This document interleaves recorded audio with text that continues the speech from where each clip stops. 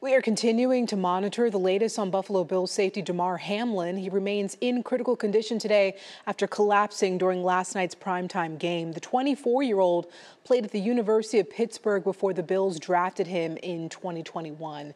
His injury is sending shockwaves throughout all levels of sport. We've noticed some parents posting on social media concerned about the safety of their kids who are athletes. Joining us this midday is Dr. Chad Stevens. He's a sports medicine specialist with Noble Pain and Sports. Good morning to you, Dr. Stevens. Good morning. Thank you for having me on your show. Of course. First, what are doctors looking for in the first 24 hours of this kind of injury, and does that vary depending on age?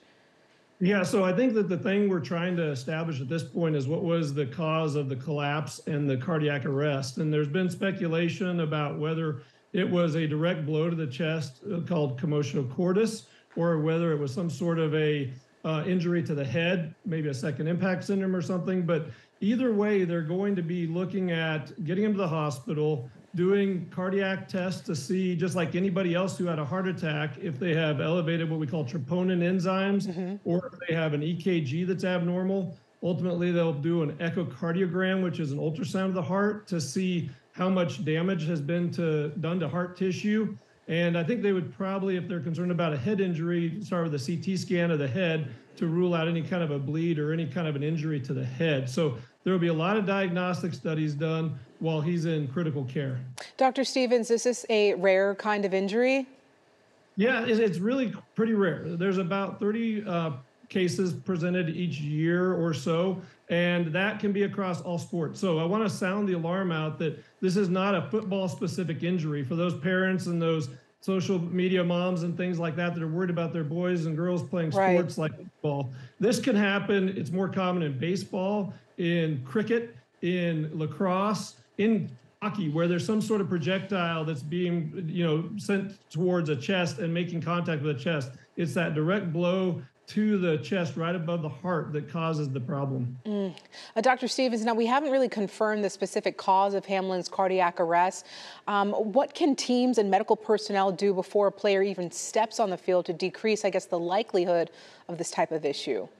That's an excellent question. So in the preseason physicals, all the way down through Pee Wee sports, there are questions asked about family history as far as cardiac issues, especially before the age of 35. That's a red flag that somebody has a cardiac history.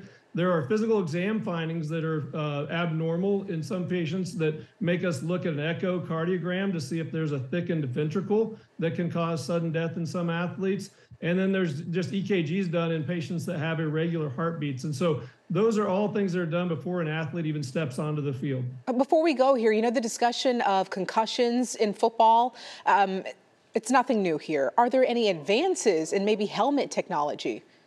Yeah, so there are advances in technology and helmets, but first let me just highlight the fact that one thing, there's no diagnostic workup you can do for this procedure or for this problem, and there is no test you can run. And so one thing you can do is you can protect your players. In 2016 at Tufts University, they conducted a study where they looked at animal studies where they looked at the impact of a chest projectile on the animal, and they found that there was a very high percentage, up to 50% of the animals got ventricular fibrillation if they were directly impacted.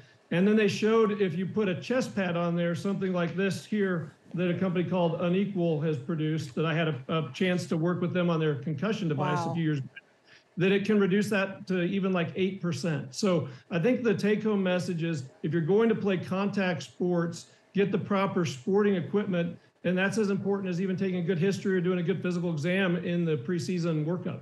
Do you think that aligns with, protecting junior players from these kind of chest injuries?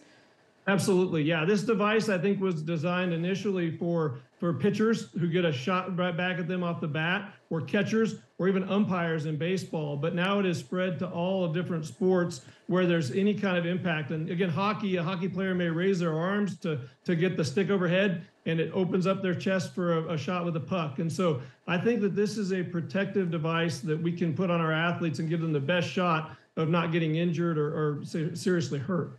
Well, Dr. Stevens, thank you so much for your time and your insight. Absolutely. Thank you for having me.